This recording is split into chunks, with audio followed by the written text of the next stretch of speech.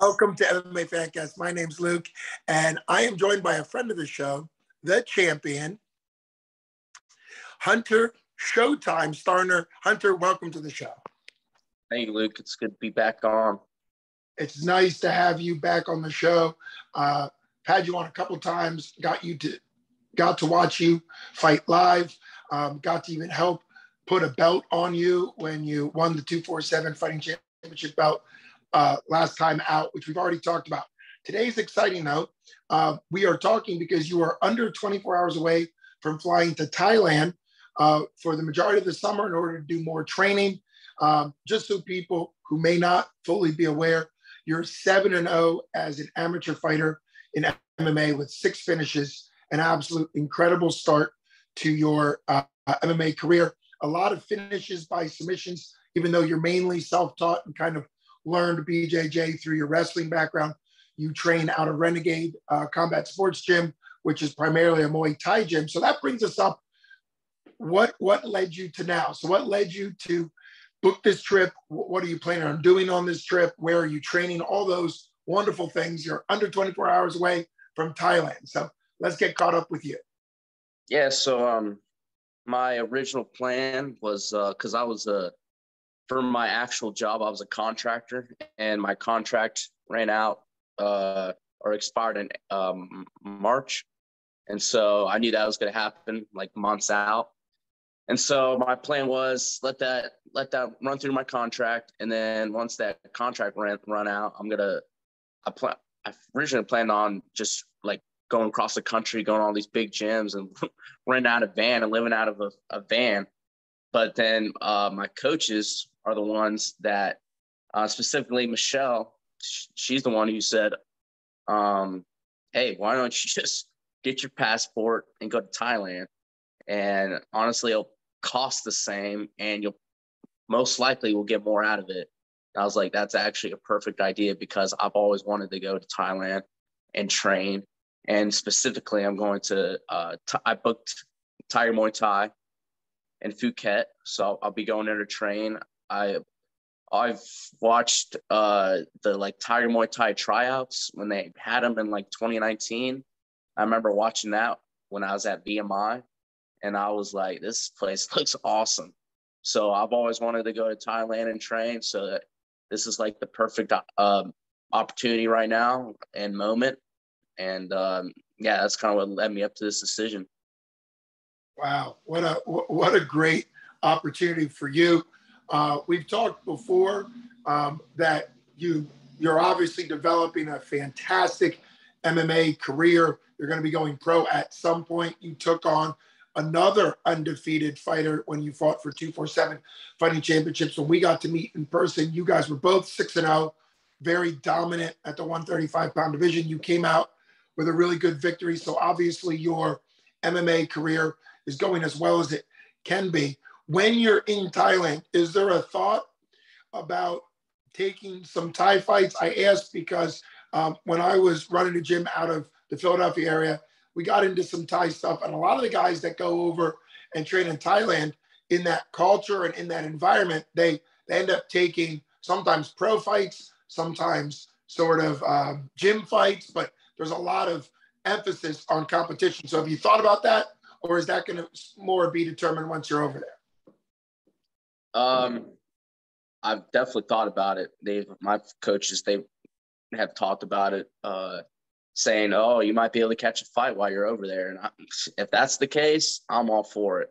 So I hope once I start training and once, get acclimated, get settled in and everything starts going, I hope they bring out a Thai fight. I would take it in a heartbeat. I'm wrestling's my main game, as we know, but I'm going over there to improve my stand-up game. And if they can give me a Thai fight, yeah, I'd be on top of that in a heartbeat. Super exciting. I think a lot of their Thai fight, as far as they run it, are all pro fights. So you may end up actually having a potential pro Muay Thai fight before you ever make your official pro debut in MMA. So it's just such an exciting time. Are you thinking 4 weeks, 6 weeks? Like, what's the time frame right now as far as what you're planning on. Yeah, so my schedule is I'll be leaving tomorrow. I won't get there. I won't actually get there till Friday with all the layover time and sure, all the international travel. So that'll be fun. And then I'm actually leaving the 11th of August. So okay. I'll actually be at Tiger Muay Thai for a full month. Yeah. And after that, I plan on training at another gym. I'm gonna not just stick to one gym. I'll probably end up staying just in Phuket because Phuket's an island off of Thailand. I thought about going to Bangkok, but that's 12 hours away, and I fly out of Phuket when I'm done. And so I'll probably end up just staying there and finding another Muay Thai gym, or there's another gym called Bang Tao. And I know right now, like, because of the UFC event coming up this weekend, I know like Zhang Weili's there and a couple of like UFC fighters who are training since I guess the UFC event's in Singapore this weekend.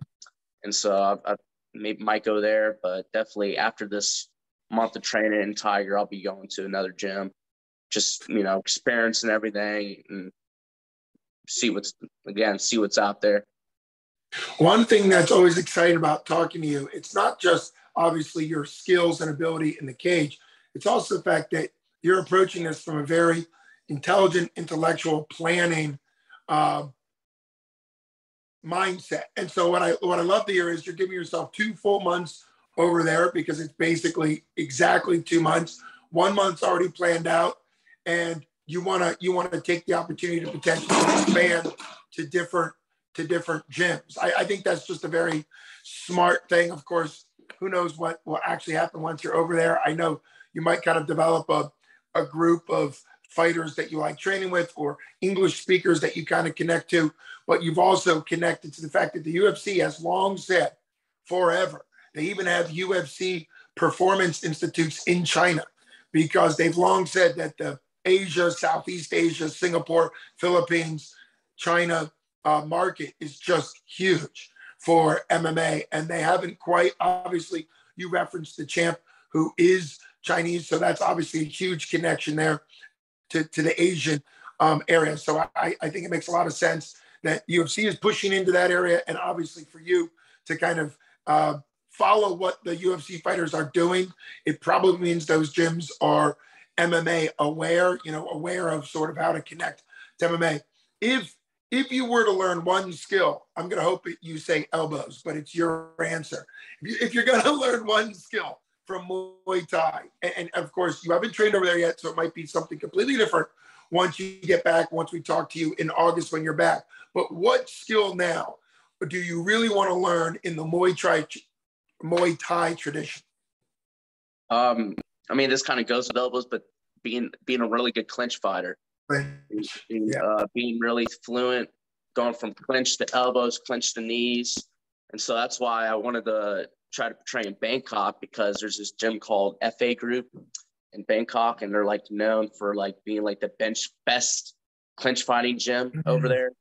So I honestly plan on, even after this trip, I do plan on going again to Thailand, even though I haven't even experienced it yet. So maybe I'll go there later on, maybe this year, or eventually I'll definitely go again. But yeah, being a better clinch fighter, because that I feel like rolls over to MMA perfectly.